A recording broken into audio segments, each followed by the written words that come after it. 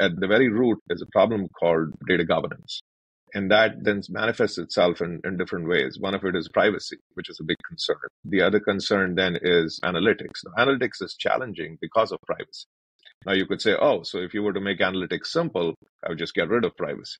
That's not going to work because people want to have their free will. Then you're impinging on free will, or you're making a totalitarian regime in the world. Right.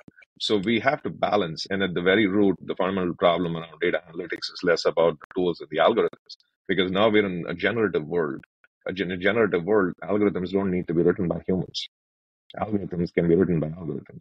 So we're going to see an exponential growth on what analytics can happen around us. Humans, sure, humans will have still a role to play. And more human role would go in the field called ontology, which is the semantic of the data, which is in essence linking different concepts together. And if you think of every human has an ontology in their head, that's essentially your mind map. Some people call it a mind map. It's how you organize things in your own brain. And every human organizes things a little differently, because that's why lots of challenges happen when one person communicates with another.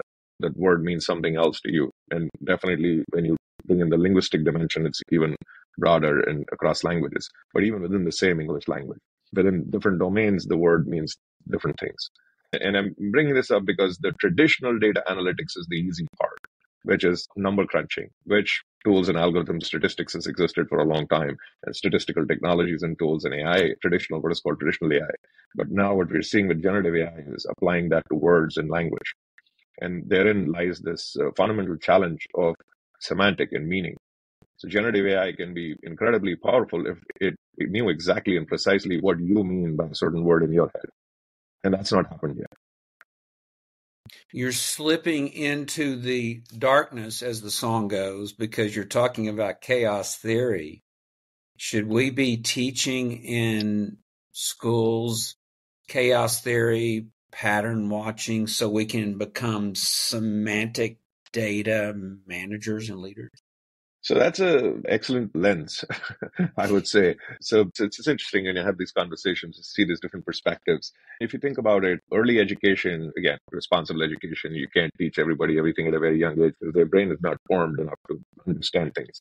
So let's say we're talking to someone not necessarily in kindergarten, but in middle school. And these days, the exposure to information is so much. People have access to YouTube, social media, and so forth. So their brain has developed a lot more than probably mine was when I was that age.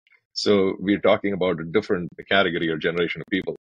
Yep. And so, yes, in that generation of people, it's extremely important to bring that, because the semantic and the knowledge that they're gathering is from the chaos of social media. And social media is extremely chaotic, and there's no structure to it.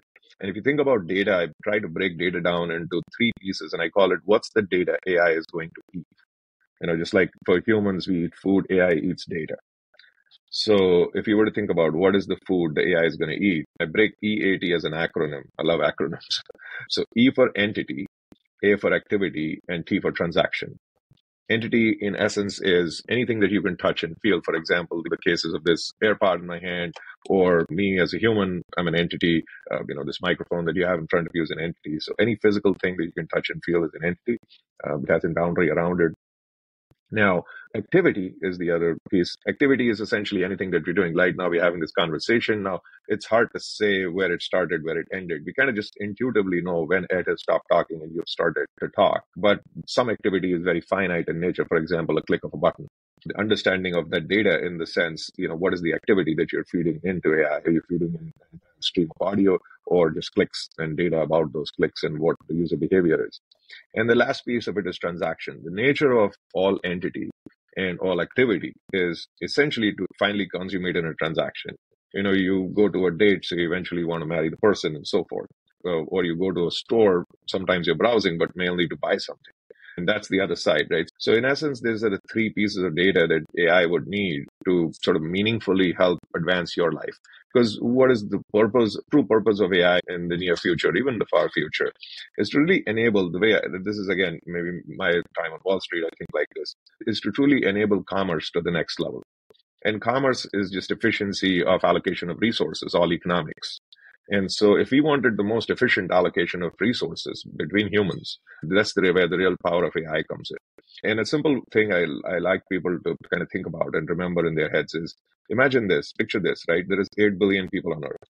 There is no human way, despite social media or all tools and technologies, that a human can actually connect with all other 8 billion people. Because if they were to message this person, they would receive 8 billion messages. You can't physically and humanly respond to it. So I call this the hypothesis of the screen. I believe that a world is going to emerge in artificial intelligence where there will be a screen between all humans. And so the only meaningful way you would connect with everybody else is through this screen. And that'll actually help make our relationships better, how we interact with other humans. That is so revealing and astonishing what you just said. I feel like I've made an instant friend in you, so I'm going to tell you this. I want you to write a book called Eat. That sounds interesting and funny at the same time. I'm glad you're laughing, but I'm serious, Ed. I think you should write that because entity, activity, and transaction is that you're shifting our perspective and our point of view. So would you start on that book this weekend? I have 2 books in the works that I'm committed to that I'm far behind on writing, but I will seriously consider this now that you've told me. I think you should reprioritize. I don't even know what the titles are of those other books, but think about what people need now and how you and Intellibus can be the most relevant going forward. So, this speed and adaptability is so important. And here we are as authors. We need to get content out there like Eat. Okay? That's very well said.